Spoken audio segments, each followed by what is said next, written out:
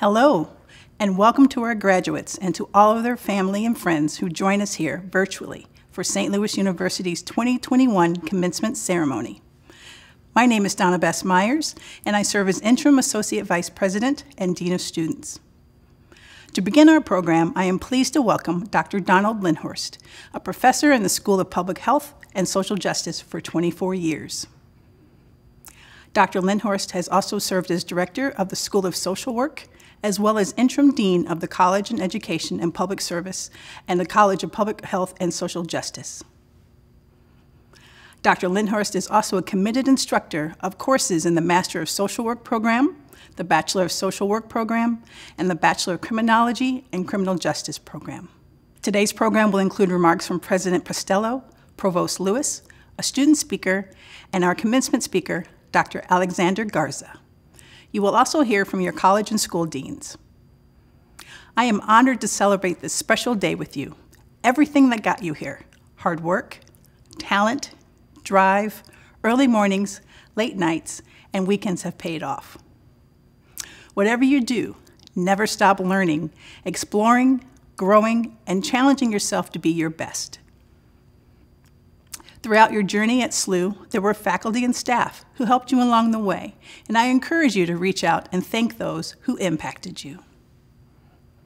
At all St. Louis University events, it is our SLU tradition to call upon God to watch over and bless us all. I would now like to invite Dr. Michael Jones, youth pastor at Friendly Temple Missionary Baptist Church, to offer our invocation. Greetings. My name is Michael Jones, proud graduate of St. Louis University, Arts and Science, class of 2010, and School of Education, class of 2012 and 2016. Let us pray. Gracious God, a God who rules, sustains, and fills the world with all of its beauty, we rejoice today and simply pause for the cause to give thanks.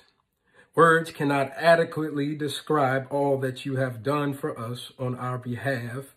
And if I could, for just one moment, recall the religious expression of the Black church tradition and say, simply put, if I had 10,000 tongues, I would still not adequately be able to thank you for all that you have done.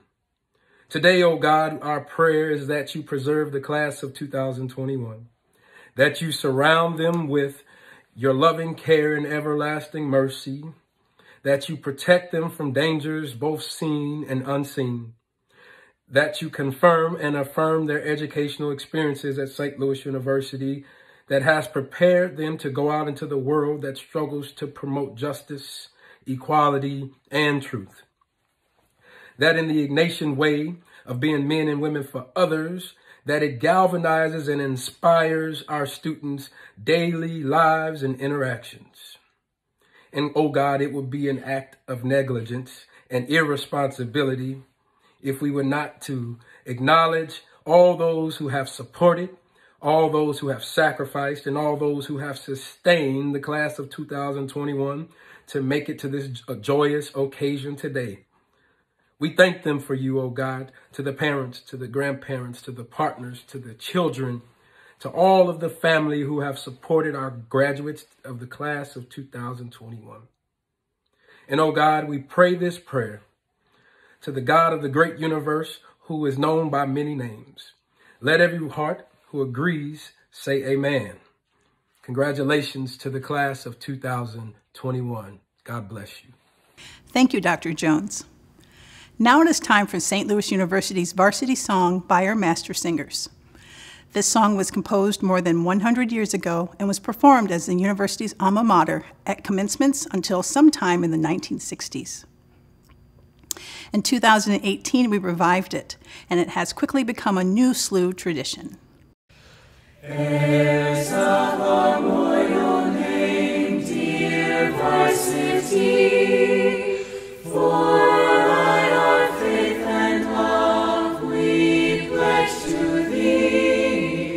guardians of truth and light, we always you. Thou whom the years have crowned, St. Louis you. All hail St. Louis you.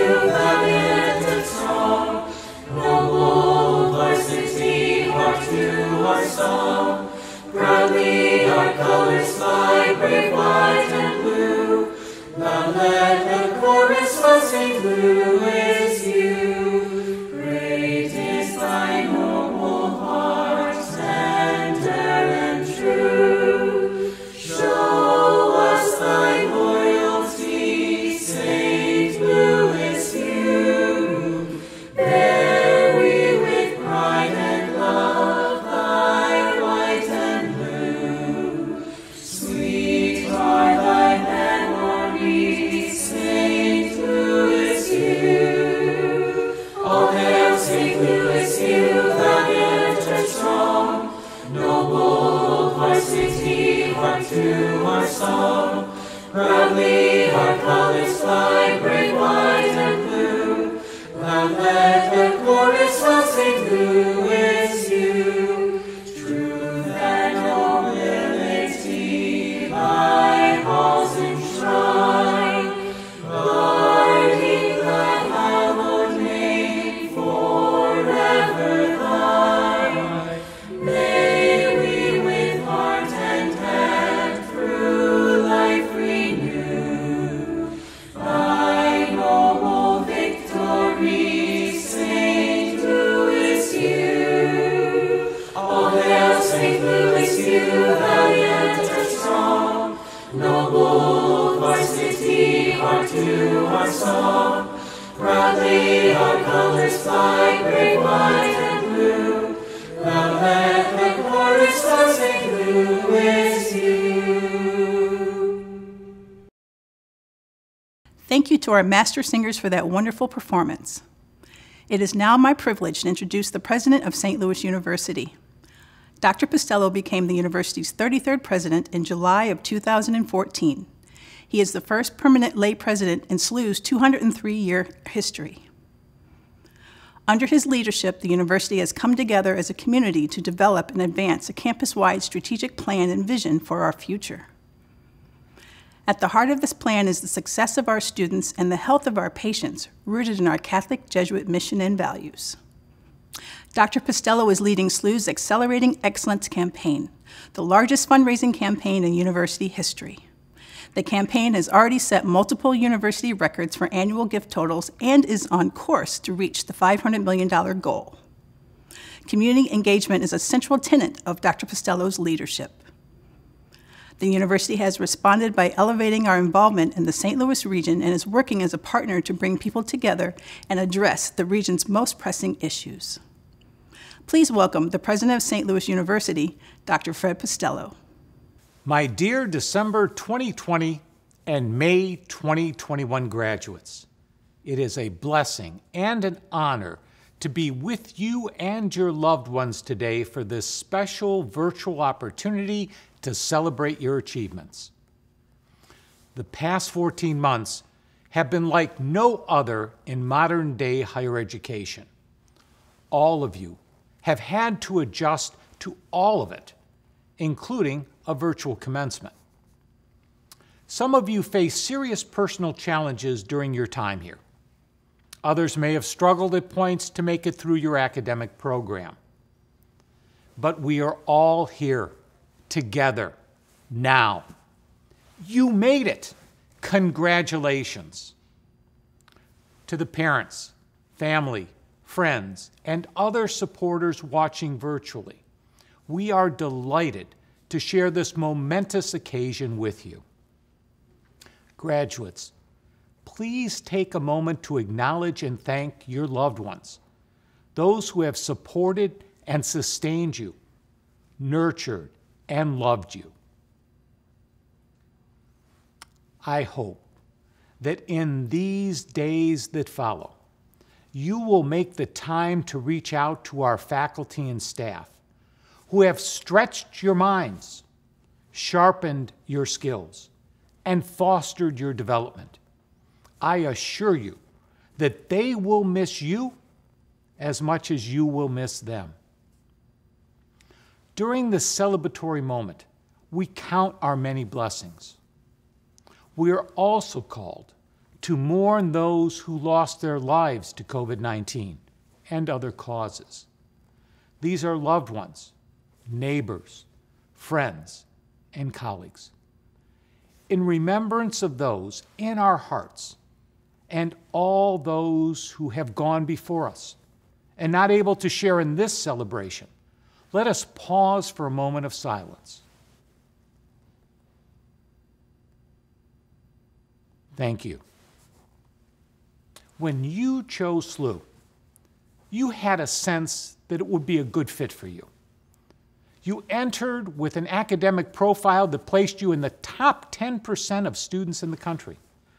Many of you, like me, were the first in your family to attend college.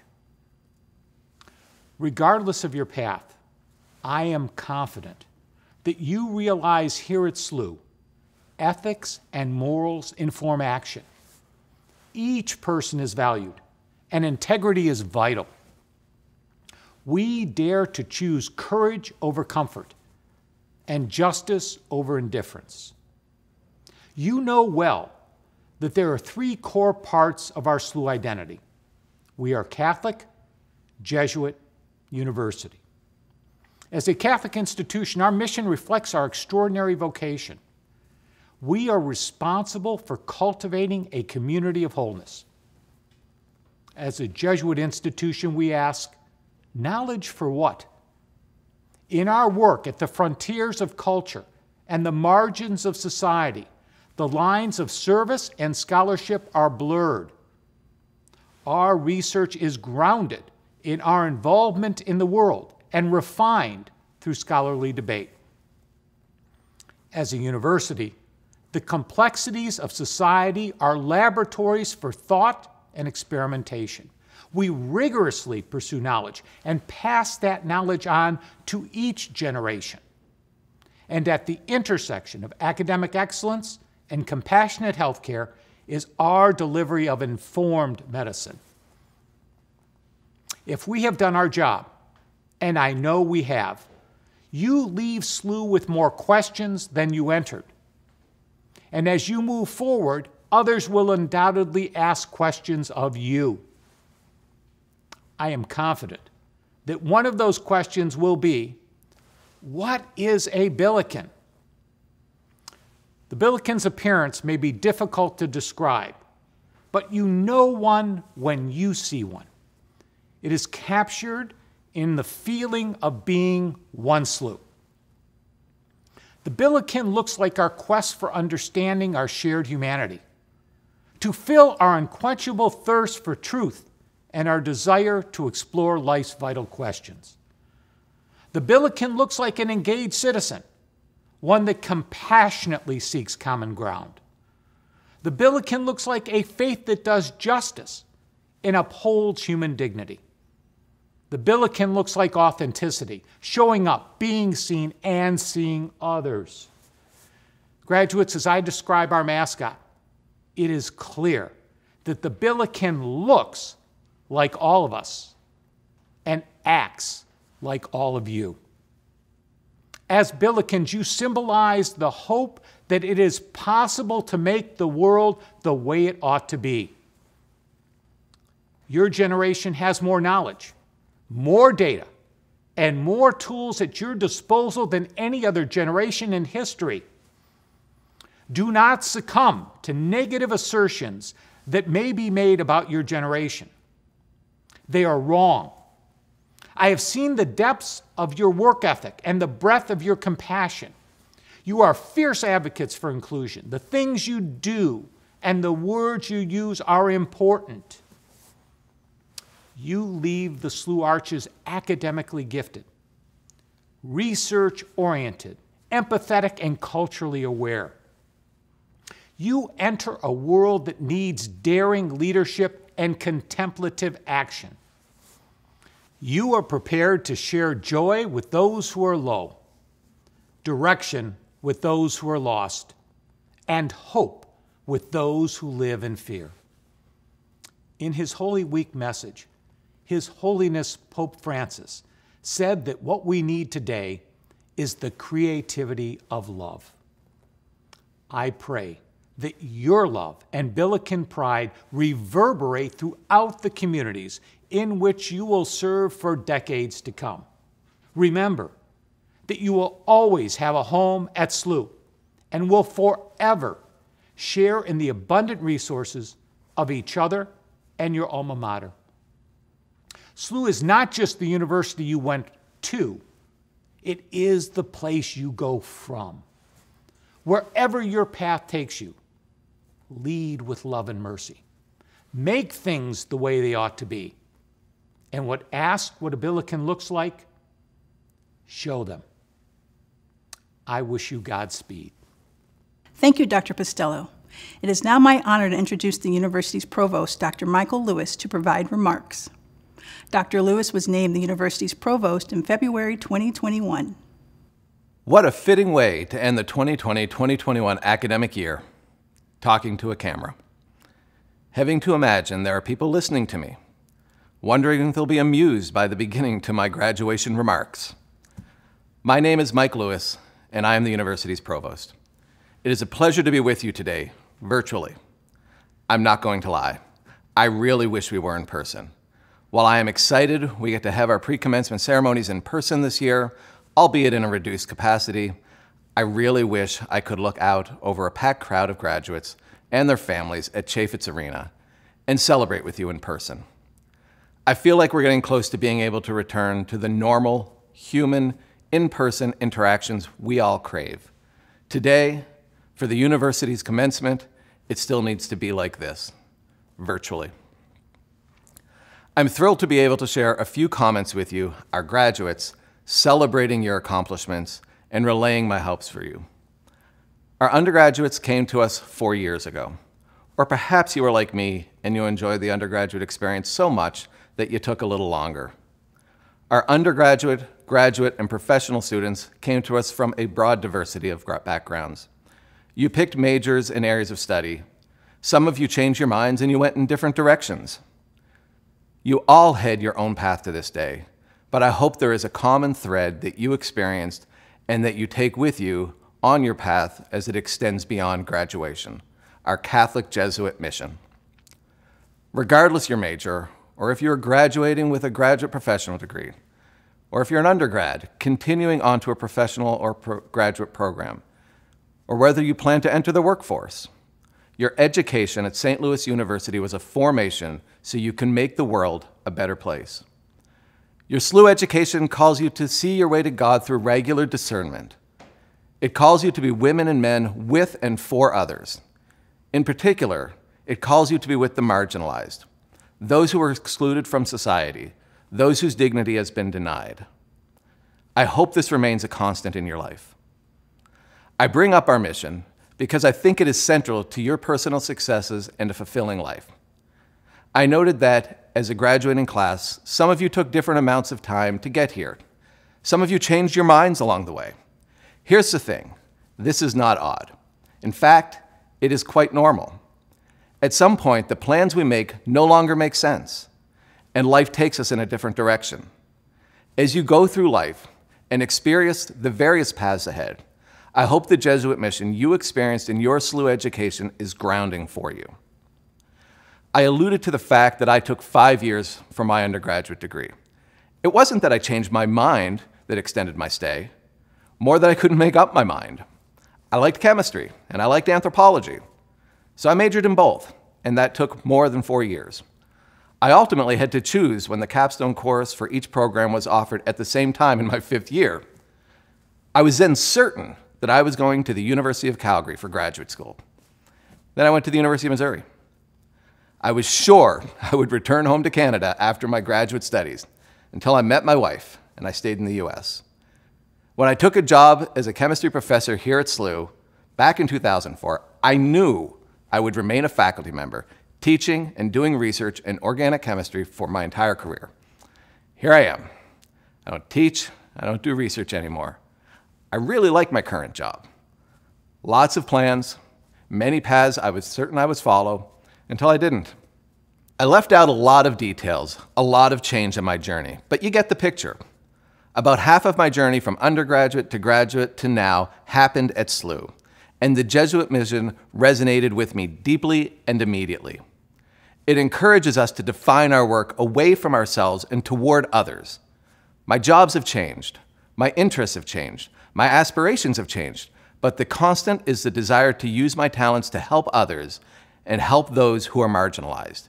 As you navigate the changes you will ultimately face in your life, I hope the Jesuit mission you lived at SLU remains a constant. Let me wrap up by coming back to the fact that I am doing this in front of a camera, virtually. This last year, 15 months or so, has been challenging.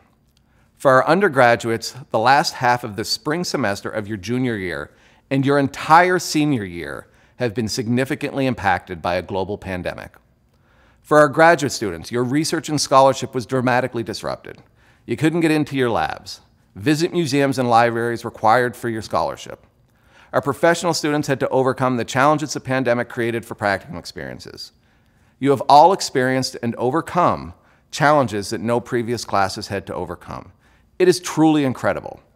And yet you are here, graduating from St. Louis University. This is an amazing achievement. You learned to learn online. You learned to follow public health guidelines to keep us all safe. You learned resiliency. I'm sure this has been exhausting. I hope you look back at this time sometime soon and celebrate the incredible accomplishment of completing your studies and graduating during a pandemic. I would be remiss if I didn't also acknowledge the incredible work of our faculty and staff in making this day possible for our graduates.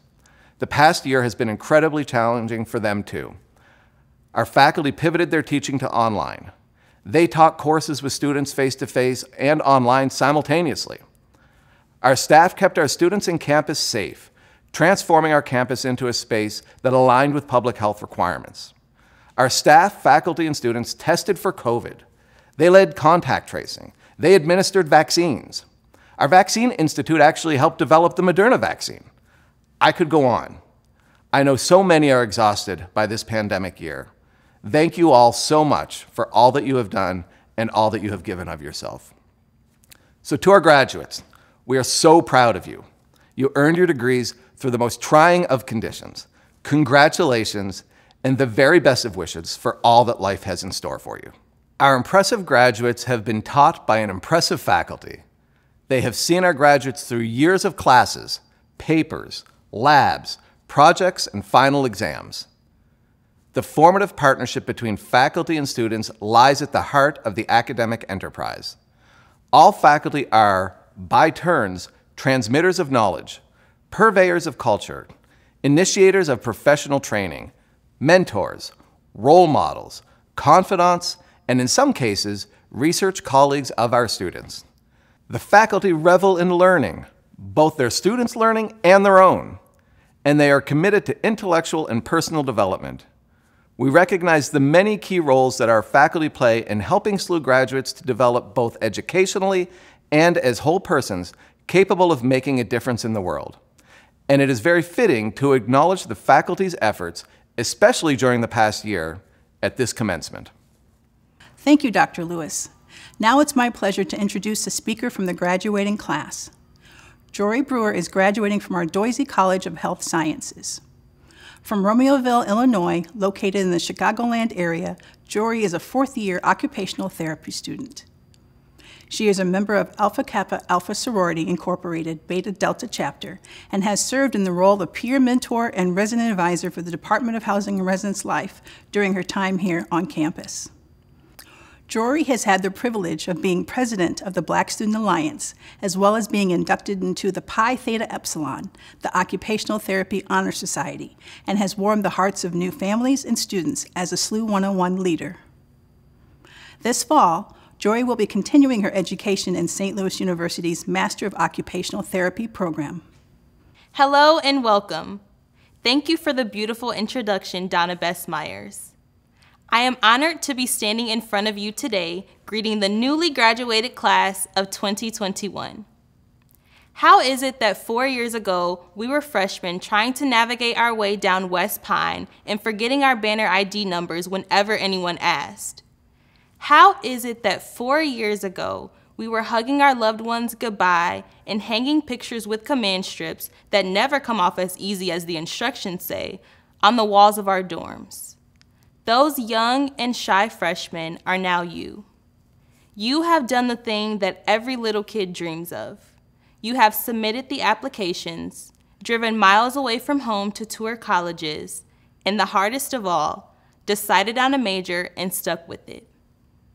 Today, you are a graduate of this university and fully equipped to explain to any person what the heck a Billiken is. I can tell you that this journey has not been an easy one, and we have endured more than the average student. During the summer of 2020, our world was faced with two pandemics, COVID-19 and the killing of innocent Black people such as George Floyd, Ahmaud Arbery, and Elijah McClain, to name a few. I thought to myself, how are we supposed to go back to school when everyone and everything around us seems to be falling apart? It would take a community of people to make this school year seem anywhere close to normal. As I gathered my bags to come back, I was nervous, but I remembered what it meant to be a SLU student. As a Jesuit university, SLU has impacted the way I view the world.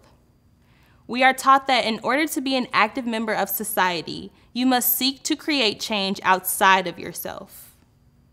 During my sophomore year of college, I had the opportunity to study abroad in Bologna, Italy.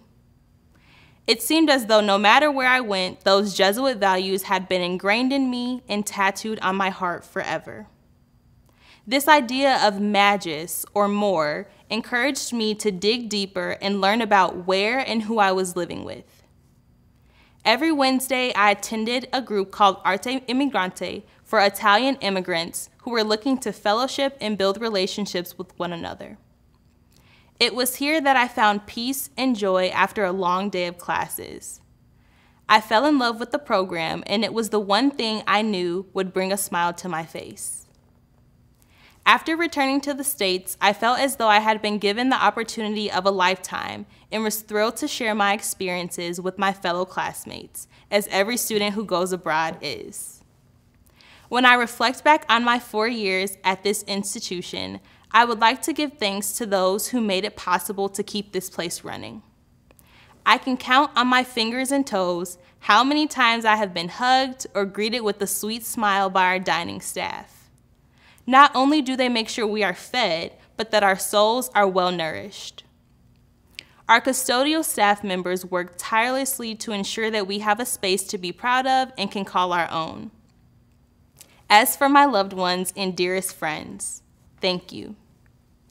Thank you for encouraging me to continue on when I felt like giving up.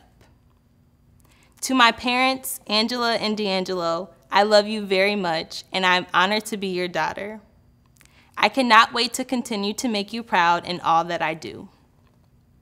To my friends who have held my hand and forced me to do things I never thought I'd do, like travel the world or drive 16+ hours to Destin, I love you. The class of 2021, we made it. I cannot wait to see the wonderful things you will do and the places you will go. Remember, I will always be there to support you. Though your loved ones may not have been able to attend graduation, know that they are sending you love from afar. Thank you. Thank you, Jory.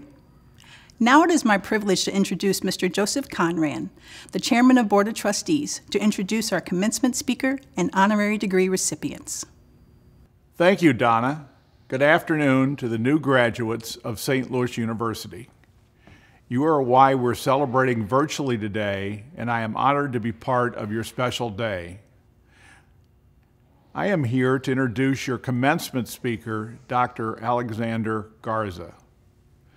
Those from the St. Louis area probably know Dr. Garza from his COVID-19 updates to the community and is serving as an incident commander for the St. Louis Metropolitan Pandemic Task Force.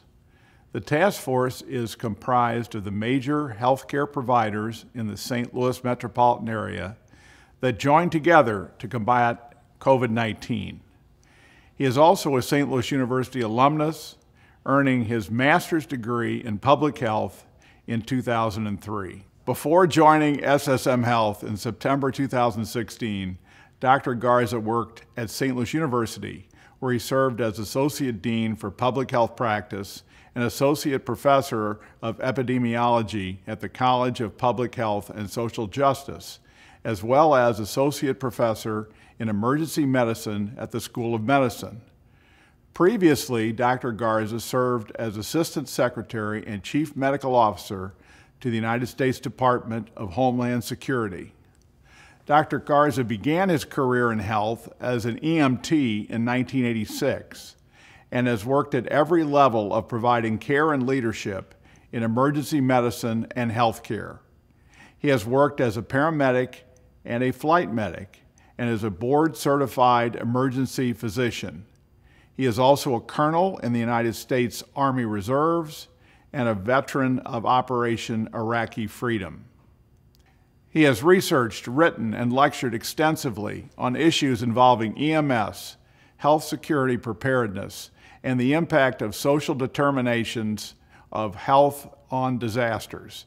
Dr. Garza has received numerous awards for his military service and his civilian career, including the Bronze Star and Combat Action Badge.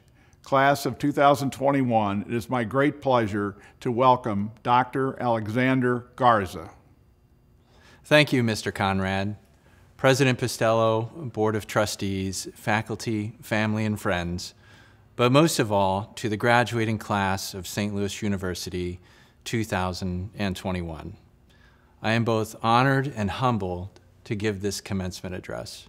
And what a memorable class this is, not only succeeding spectacularly in the classroom and in the community, but also under this dark cloud of coronavirus infectious disease 2019, also called COVID-19, also called ruiner of my life.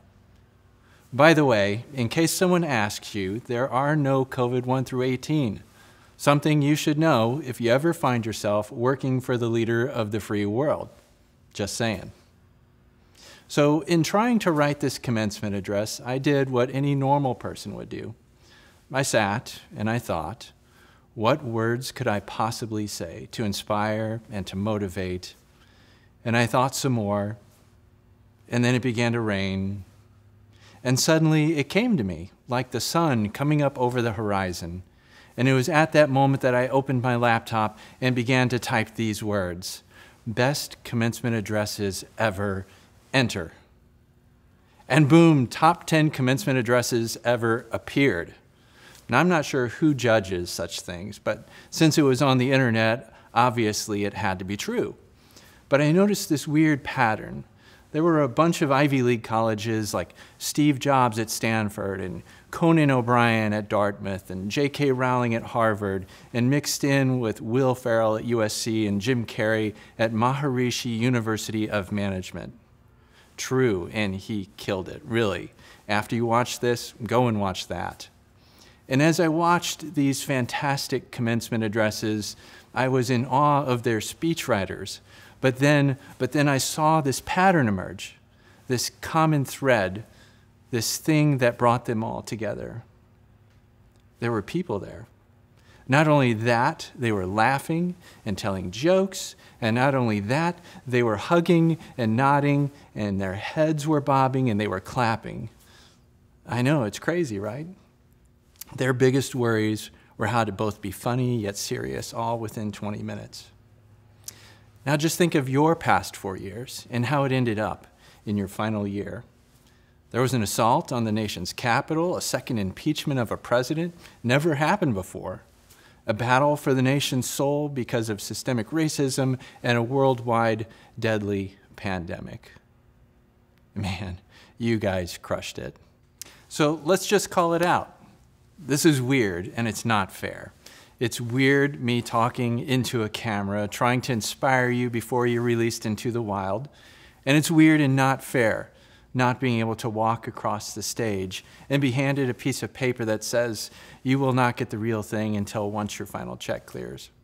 And it's weird and not fair that all of us aren't gathered together in Chaffetz Arena, clapping and yelling and doing our best Ric Flair, woo, shoulder to shoulder, breathing and breathing and breathing so very close to each other. Maybe that isn't such a good idea either.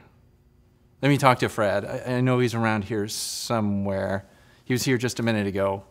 But seriously, who could have predicted this pandemic? I mean, besides evolutionary biologists and infectious disease experts, but besides them, who could have predicted this? Well, okay, there was Scott C. Burns, the guy who wrote Contagion, kind of wrote the storyline, but who else could have known that this simple piece of ribose nucleic acid, that's called RNA for you non-science majors, in a certain sequence in all of the most basic life forms of virus.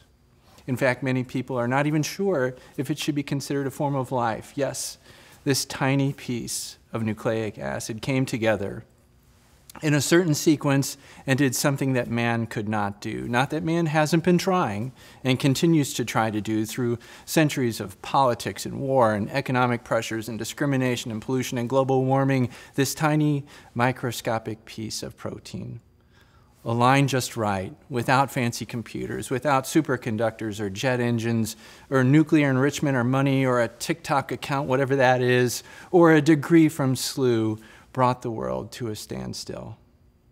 It brought such death and destruction across the globe, which continues to do to this day. And we pray for our friends, especially in India. May God bring them peace. 3 lessons from this. First, respect Mother Nature. Do it now before it's too late.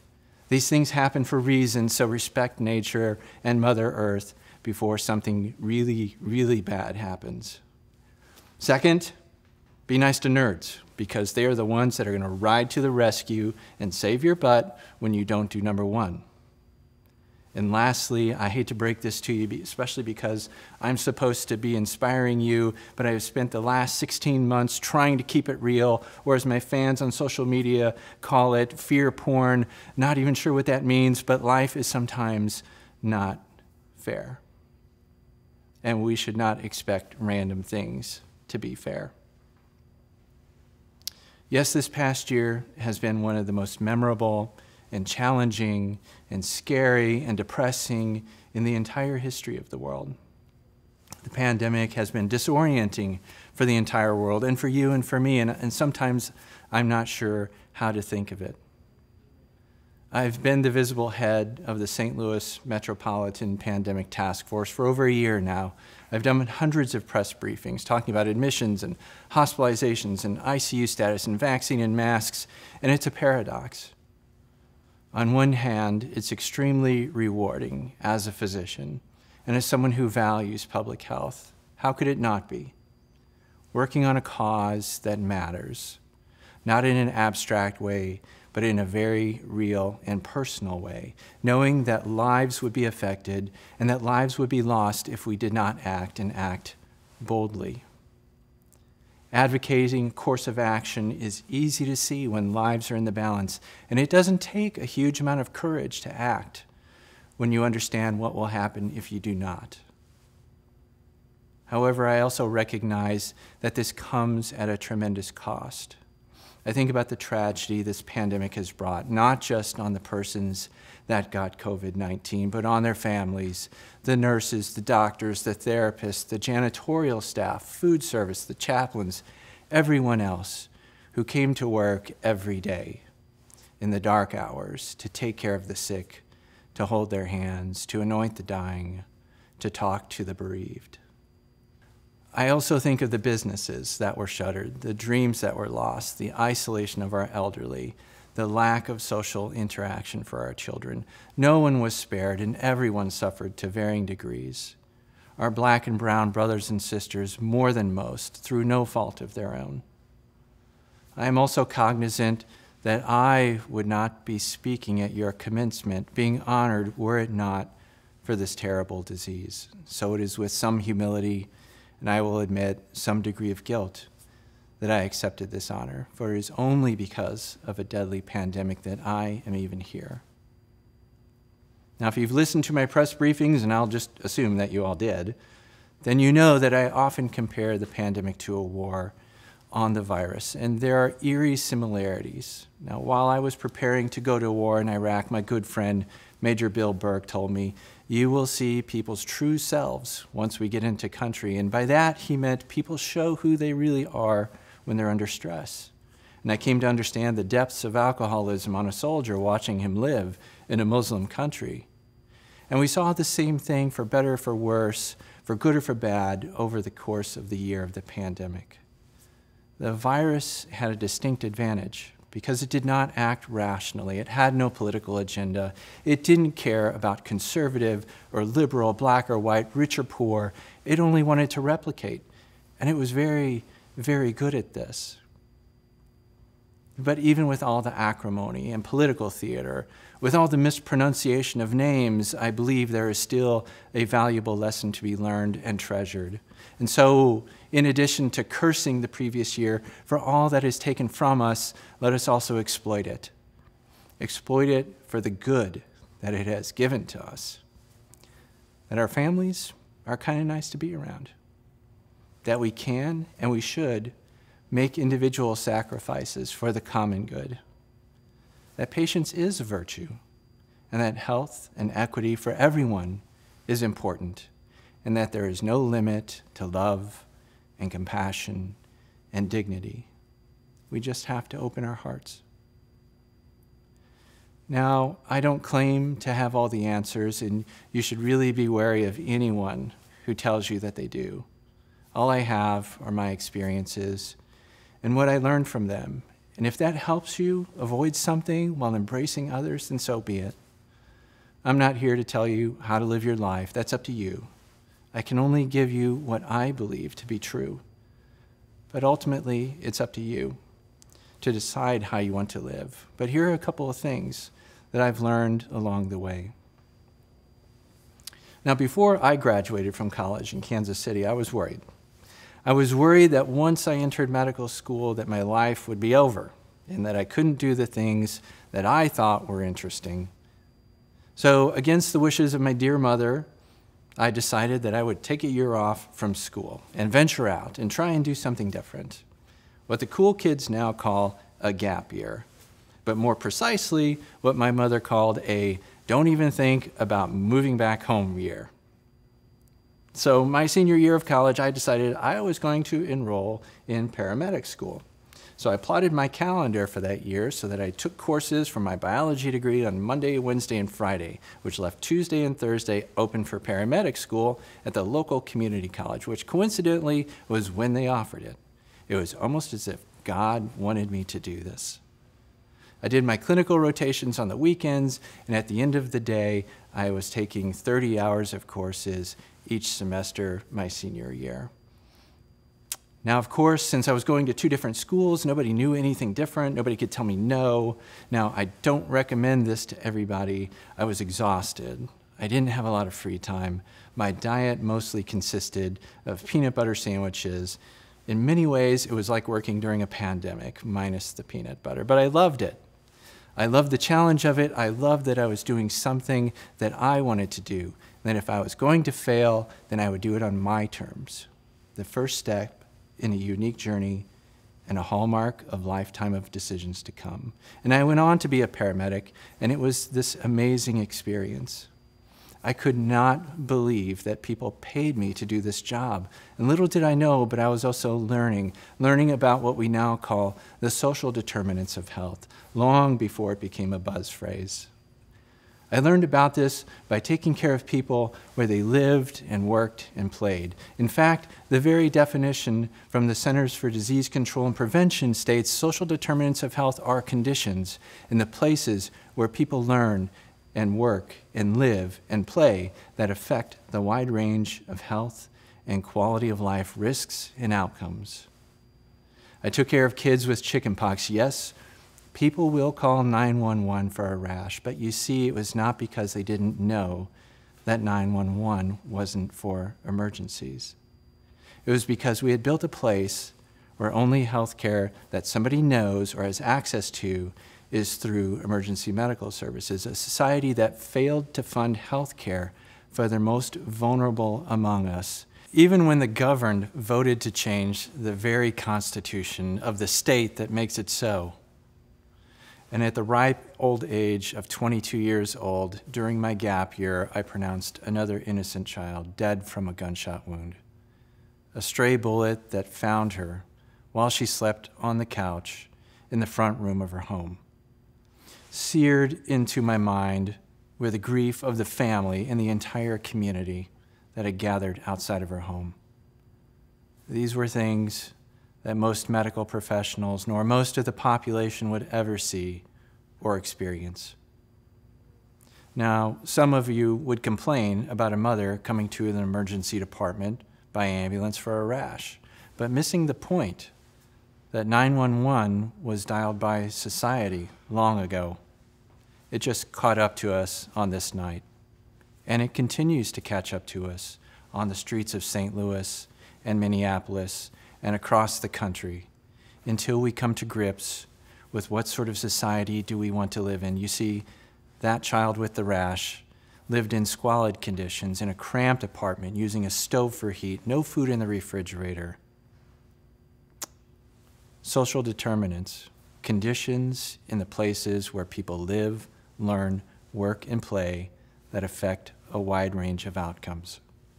Now, just as I had signed up for that paramedic course in college, I thought, this sounds interesting, when I joined the U.S. Army Reserves, my second year of residency in emergency medicine.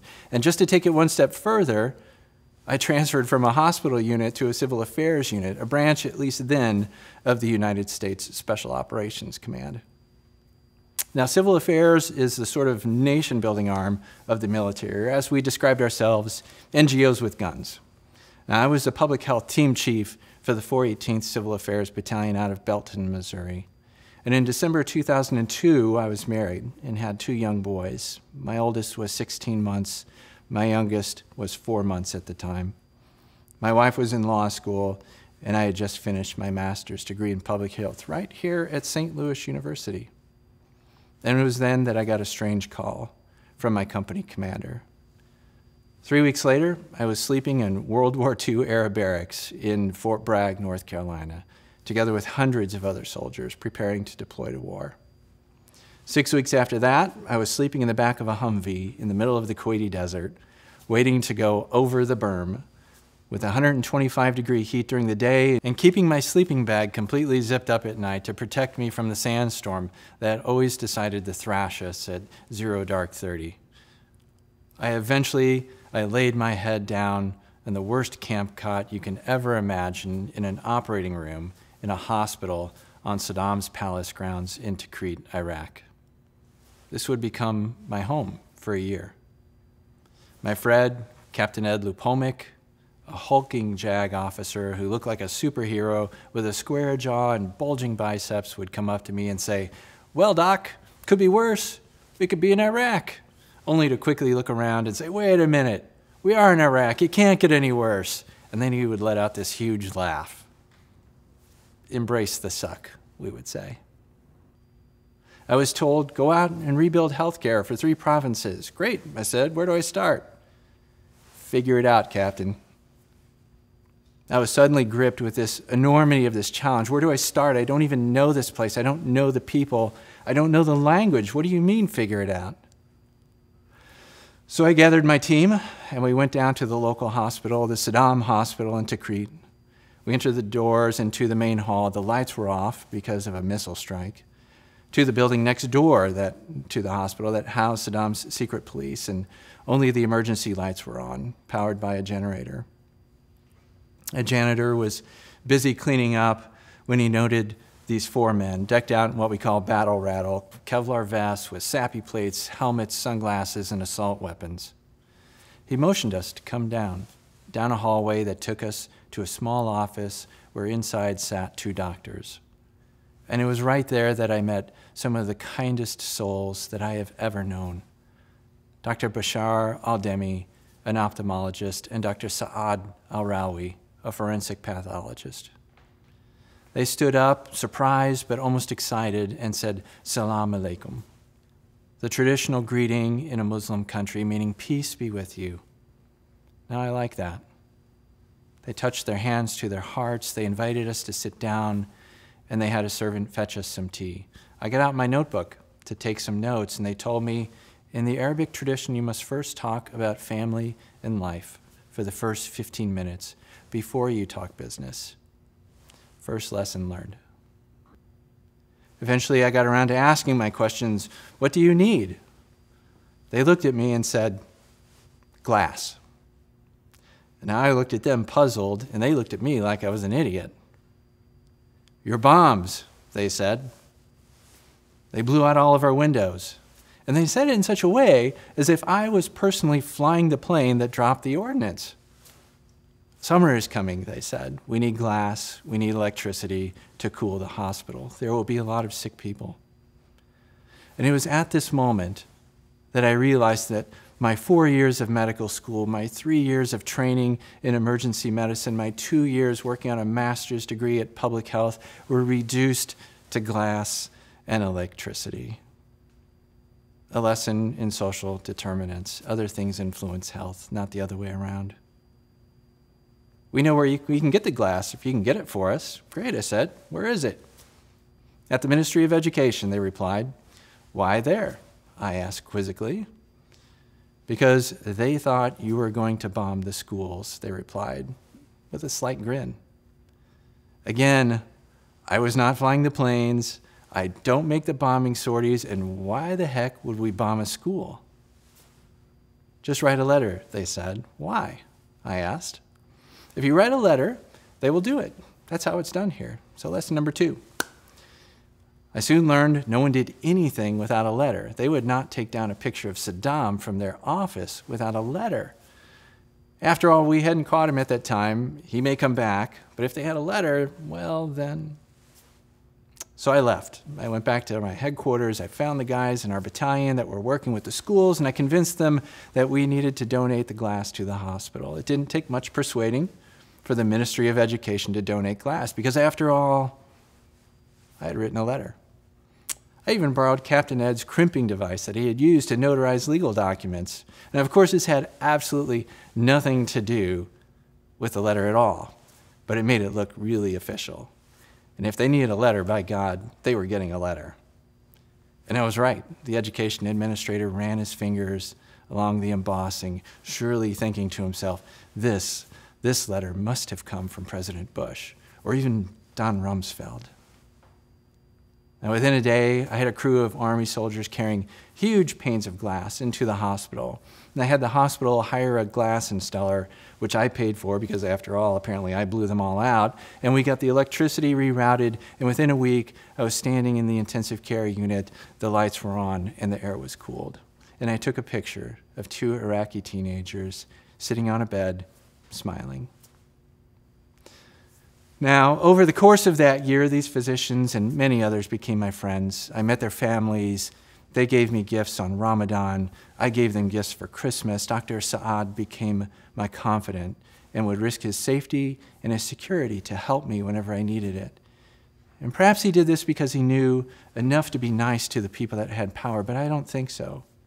And I cried when I left him the last time, knowing that I would never see him again, and unsure what his future would be. Now, we kept in touch for a while through his son, but with spotty internet and even worse security, we lost touch long ago. I think about him often, and sometimes I dream about him and his colleagues, and I remain amazed at the kind of people they were. We think we have a bad day when the car battery dies, or we didn't accomplish our key performance indicator on patient satisfaction, or when somebody asks us to wear a mask on a plane. These people came to work during a freaking war. They faced down terrorists who brought their wounded to the hospital and kept the hospital running without pay, without electricity. So here is what I've learned from these experiences. You've heard me say that life is not fair, and that is true. It is not. However, I learned that fairness can be random and it can be planned. And in drawing an analogy from my public health friends, the way to make a study more resemble the truth, you must remove the bias and only allow the randomness which you cannot prevent to occur. So a shout out to my public health friends there. So work to make it fair for everyone, for those who are not given a fair shake, for those who are unfairly treated through no fault of their own, and for those that are unfairly oppressed. Remove the bias so that our society better reflects the truth, truths that are self-evident, that all men and women are created equal. I learned that sometimes you need to make a crazy action if what you are doing is important to you.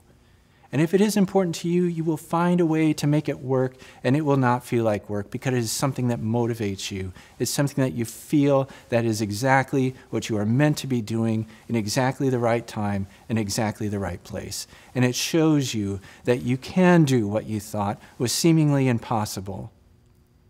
I can't say don't be afraid. Yes, you will be afraid, but embrace it and make it your own, not somebody else's. So take some crazy chances. You will be amazed at how much you can do if you just take the chance. The body is strong, but the mind is weak. Make the mind strong as well.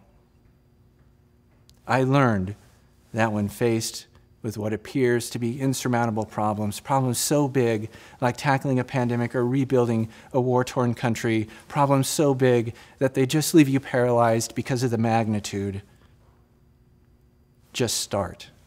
Just do one thing. Fix a window. It seems so simple, but it is also so true. Just do something, and it will come to you. It will become more clear. Just start.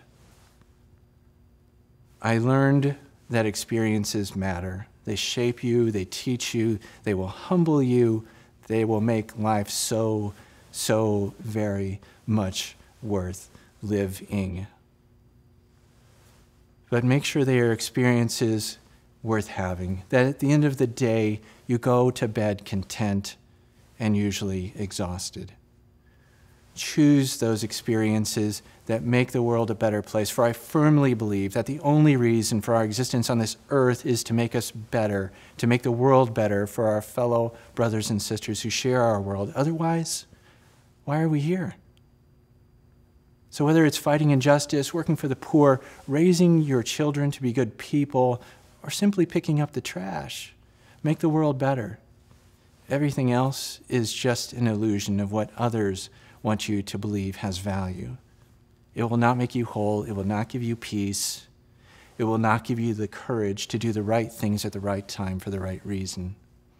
And it compounds over time. My experiences as a paramedic made me a better physician because I understood what my patients were going through. Even if I did not live their lives, I had lived in theirs for brief periods of time. And that has as much value as the skill of a surgeon. And I'm hoping that I made their lives a little bit better. My experiences as a soldier made me a better person because I understood that most people, regardless of nationality, regardless of the religion, really only want what we all want: to live in peace, to raise a family, to practice a faith, and to be given a chance to live. And I hope that I helped to make their lives better for at least the short period of time that they allowed me into theirs. All of these experiences helped me during the pandemic. To be an advocate for those who labor day in and day out, to be a voice when there was a lot of chatter, to not be afraid because I had seen worse. I had lived in more hostile environments. If the worst anybody can do is call me a name, you don't understand me. You don't understand where I've been, you don't understand what I've seen, and you don't understand what I've done. And lastly, I've learned how incredibly lucky I am, and that things can always be worse. Yes, even when Big Ed said, "Holy crap, we're in Iraq and it can't get any worse," we both knew it could definitely be much worse. And at the end of our tour, we were going to go home to the land of the big PX. People would buy us drinks, call us heroes. I tell people I did nothing heroic. I just had to keep from dying on any given day. The rest was really gravy. But Dr. Saad would still be there in Iraq, trying to survive. He was my hero. The doctors and nurses and public health workers and those who took the slings and arrows to defend actions that saved lives during the pandemic, they're my heroes. And those that labor for social justice, they are my heroes. You, the graduating class of 2021, are also incredibly lucky. You have families that have raised you right, protected you, paid astronomical amounts of money to receive the very best education. And you are also my future heroes. You have been through a lot over the past 4 years. You have strived, you have endured, and you have undoubtedly suffered. And now you have one other thing. You have experience and understanding, and you will be there when the next pandemic or other complex, hairy, insurmountable worldwide problem comes along, and you will say, when they ask, "Who shall we send?" and you will say, "Here I am, send me." I have no doubt that you will be bold, that you will thirst to understand, that you will have compassion, and that you will use what you have learned here at St. Louis University to seek out those experiences that make you and the world a better place, and live out that phrase, higher purpose, greater good. Now go and change the world. Go in peace and Godspeed. Thank you. Thank you, Dr. Garza. I welcome back Mr. Conran to introduce the honorary degree recipients.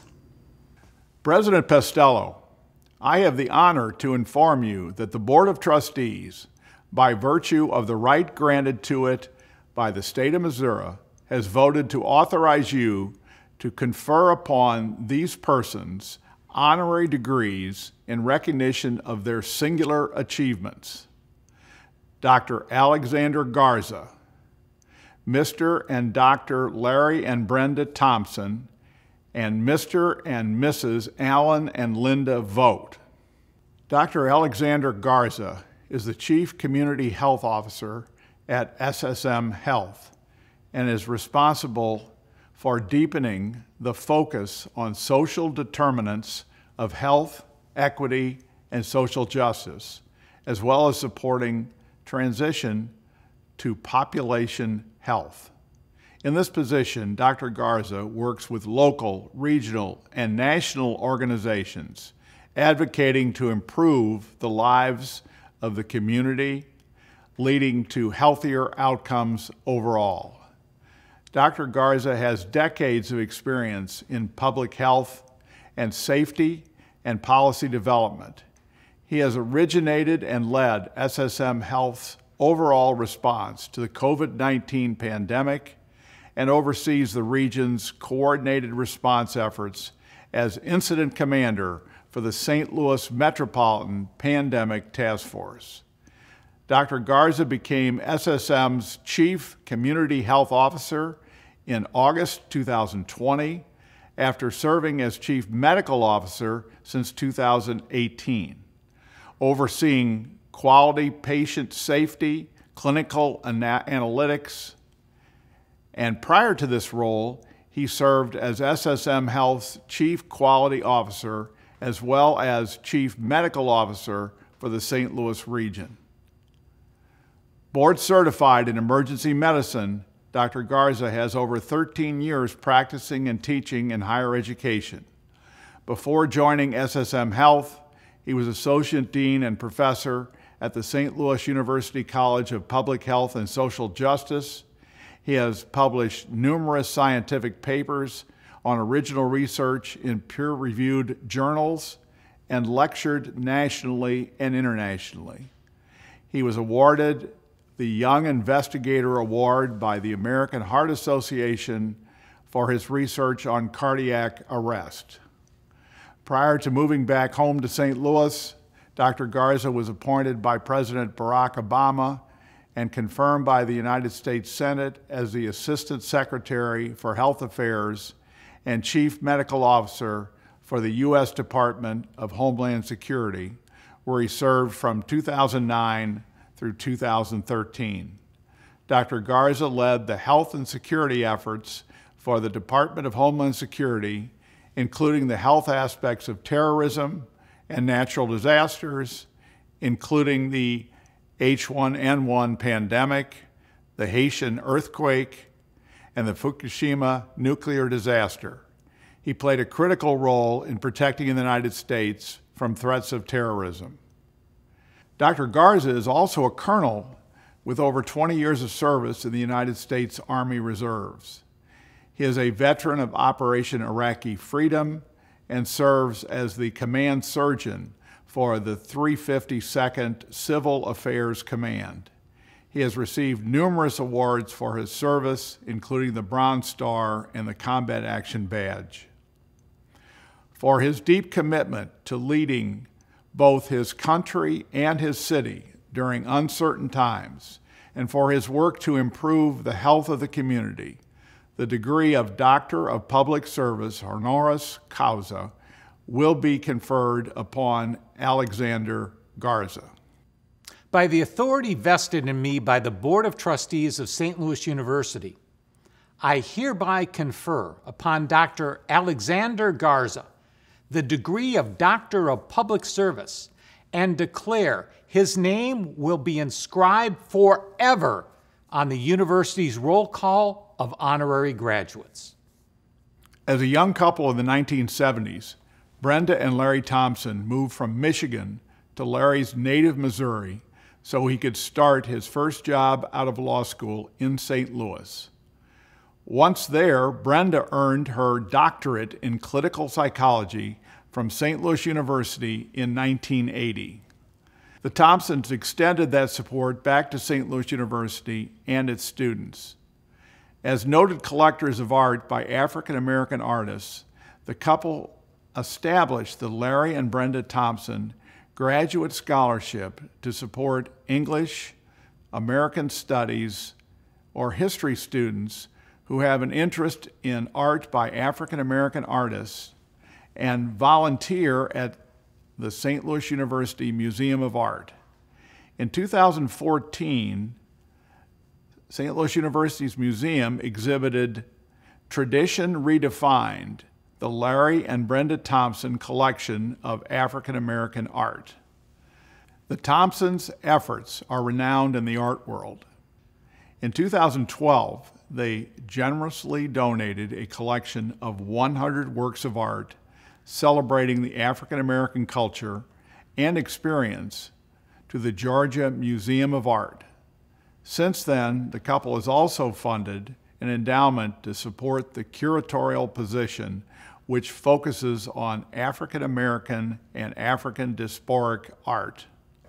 Brenda's professional career focused on child and adolescent mental health. She retired as a clinical psychologist from the Atlanta Public Schools.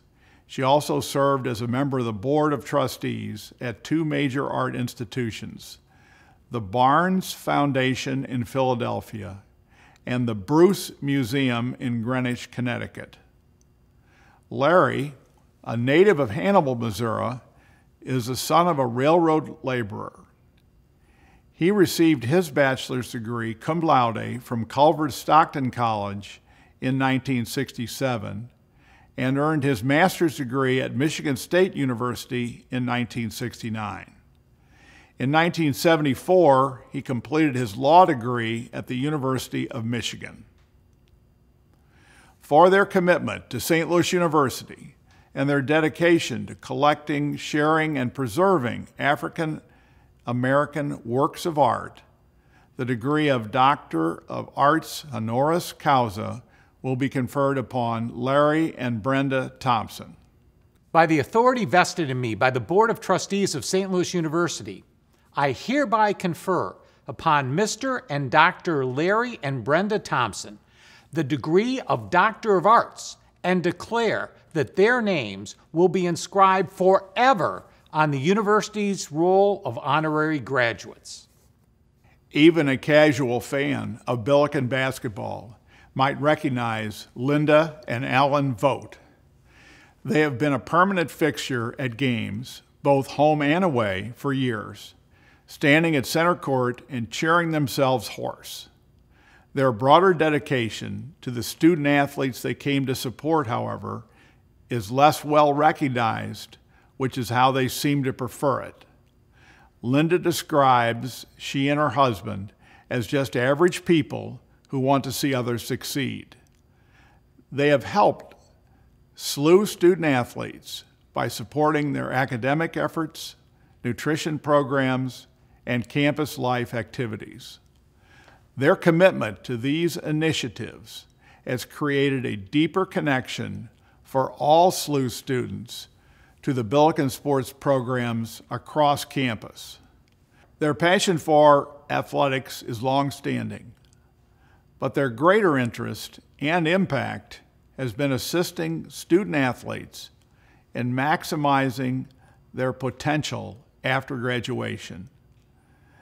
This commitment to life after college for so many Billikens has been their ongoing focus.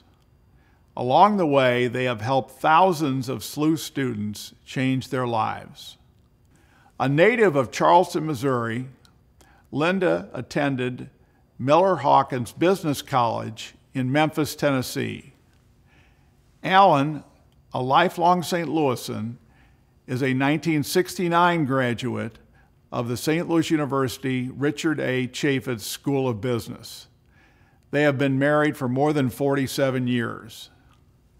In addition to their involvement with St. Louis University, the Votes are also actively committed to the Lutheran Elementary School Association, Long Meadow Rescue Ranch of the Humane Society of Missouri, the Police Athletic League, and Unity Lutheran School in East St. Louis.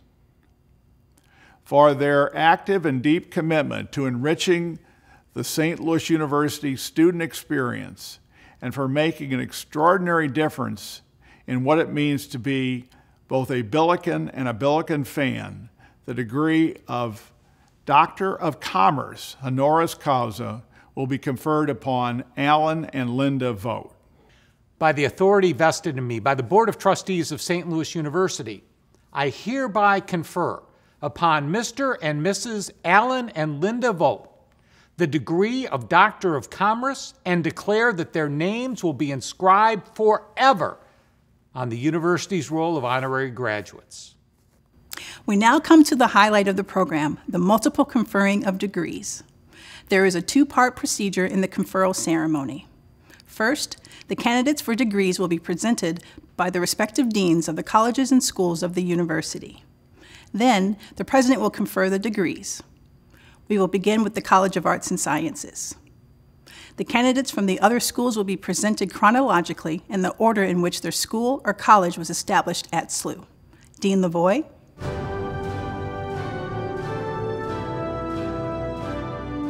President Pistello, on behalf of the faculty of the College of Arts and Sciences, I have the honor to present these candidates for the degrees for which they have been recommended. Dean Lavoie, by the authority vested in me by the Board of Trustees of St. Louis University, I hereby confer upon those whose names were presented the degrees for which they were nominated, and I further declare them sons and daughters of St. Louis University forever.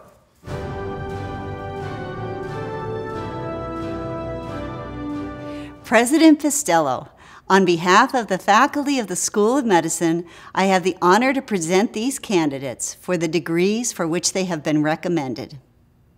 Dean Jacobs, by the authority vested in me by the Board of Trustees of St. Louis University, I hereby confer upon those whose names were presented the degrees for which they were nominated, and I further declare them sons and daughters of St. Louis University forever.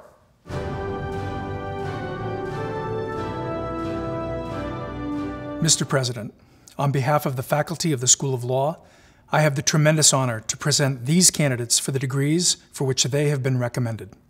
Dean Johnson, by the authority vested in me by the Board of Trustees of St. Louis University, I hereby confer upon those whose names were presented the degrees for which they were nominated, and I further declare them sons and daughters of St. Louis University forever.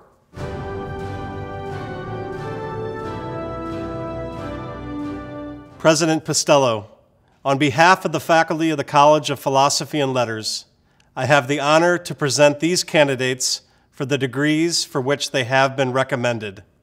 Dean Rosenberg, by the authority vested in me by the Board of Trustees of St. Louis University, I hereby confer upon those whose names were presented the degrees for which they were nominated, and I further declare them sons of St. Louis University forever.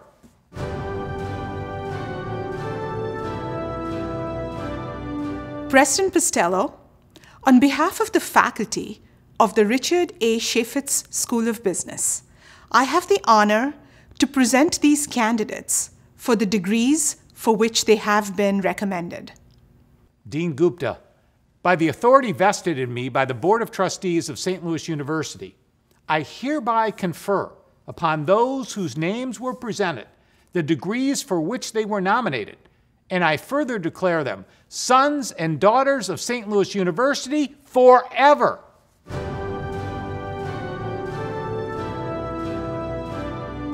President Pistello, on behalf of the faculty of Parks College of Engineering, Aviation, and Technology, I have the honor to present these candidates for the degrees for which they have been recommended. Dean Duhlman, by the authority vested in me by the Board of Trustees of St. Louis University, I hereby confer upon those whose names were presented the degrees for which they were nominated, and I further declare them sons and daughters of St. Louis University forever.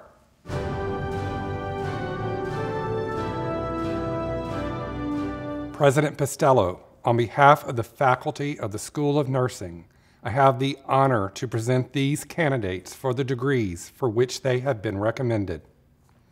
Dean Willis, by the authority vested in me by the Board of Trustees of St. Louis University, I hereby confer upon those whose names were presented the degrees for which they were nominated, and I further declare them sons and daughters of St. Louis University forever.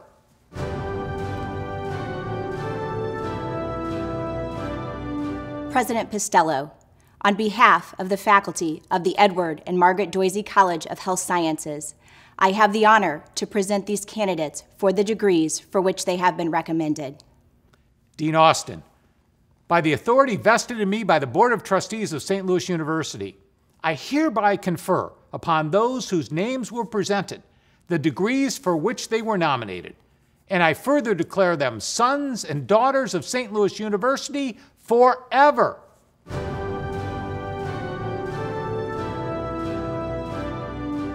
President Pistello, on behalf of the faculty of the College for Public Health and Social Justice, I have the honor to present these candidates for the degrees for which they have been recommended.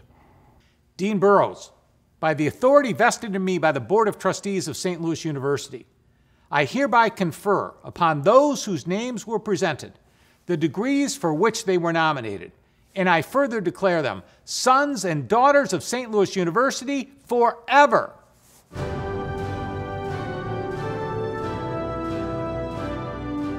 President Pistello, on behalf of the faculty of the School for Professional Studies, I have the honor to present these candidates for the degrees for which they have been recommended. Dean Chapman, by the authority vested in me by the Board of Trustees of St. Louis University, I hereby confer upon those whose names were presented the degrees for which they were nominated, and I further declare them sons and daughters of St. Louis University forever.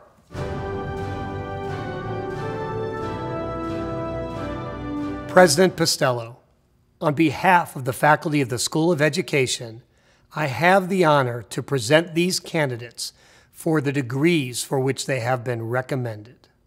Dean Ritter, by the authority vested in me by the Board of Trustees of St. Louis University, I hereby confer upon those whose names were presented the degrees for which they were nominated, and I further declare them sons and daughters of St. Louis University forever.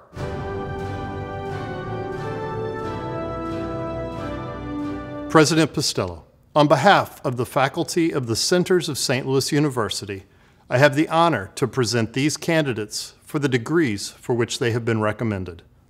Dean Burrows, by the authority vested in me by the Board of Trustees of St. Louis University, I hereby confer upon those whose names were presented the degrees for which they were nominated, and I further declare them sons and daughters of St. Louis University forever. Let us congratulate our class of 2021 graduates. I now invite Rabbi Susan Talvey to confer a blessing upon us. Psalm 1 begins with the Hebrew word ashrei. Ashrei usually translated as happy, as in happy is the person who does not follow the counsel of the wicked or take the path of sinners. But the deeper meaning is not happy. It is forward. Forward and upward. Forward travels the person who reaches with every step. Forward is the one who pays attention and ascends. Forward is the one who chooses with care and compassion and kindness.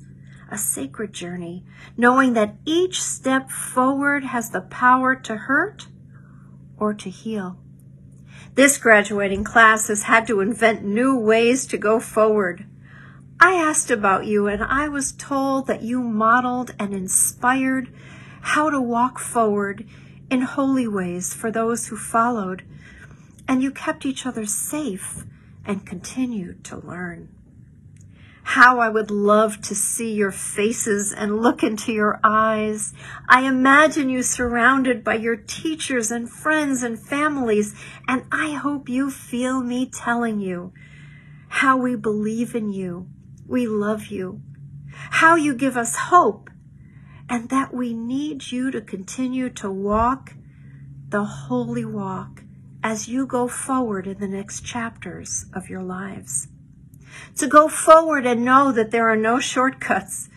To stay safe and smart, you have to do the work and not cut corners. To go forward and know that you will need to be creative as you respond to the unexpected and unplanned. To go forward and remember that with each step, how you do is as important as what you do. There is a tradition that says that at any one time, there needs to be 36 righteous individuals upon whose merit the world continues to exist.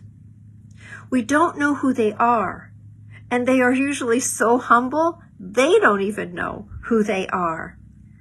But they receive blessings, and so are able to be a blessing. The tradition probably reaches back to the story of Sodom and Gomorrah, when Abraham tried to bargain with God to save the cities that were overrun with greed and selfishness, with no concern for the common good. Abraham, you remember, bargained God down to 10 righteous whose merit would save all the others, but in the end, there were not even 10. And the cities could not survive. So here is my prayer as you go forward, as we give you our blessing. Use everything you have ever learned and let it flow through you down to your feet so that you will walk in the world with holiness and healing and be one of the 10. Be one of the 10 regardless of what others are doing around you. Be one of the 10 and know that you are not alone. Be one of the 10, and I promise you, no matter how broken we are or the world is, we will be many on this path, on this holy path, seeking justice, showing mercy and kindness with every step. And you will go forward, and one day the good in us will win. And not only will we be giving you blessings to keep you safe, to give you peace, but you will be the blessing. Amen. Thank you, Rabbi Talvi.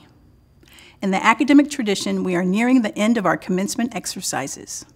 To the class of 2021, while this day marks the end of your time as a student, it is the beginning of your lifelong connection as an alumna or alumnus of St. Louis University. Your alumni family is composed of more than 120,000 mission-driven and successful alumni living around the world. And wherever your life's journey takes you, there will be opportunities to remain connected to your St. Louis University family. We hope that here you have met the people who will celebrate future endeavors with you. SLU is still your home, and you will always be welcome on campus. And now, a final word from Dr. Pistello. As we close our ceremonies, it is my great pleasure to say, congratulations, graduates. Although we are not together in person, I encourage each of you to yell the word forever when I point to you. You are now members of the Billiken family forever.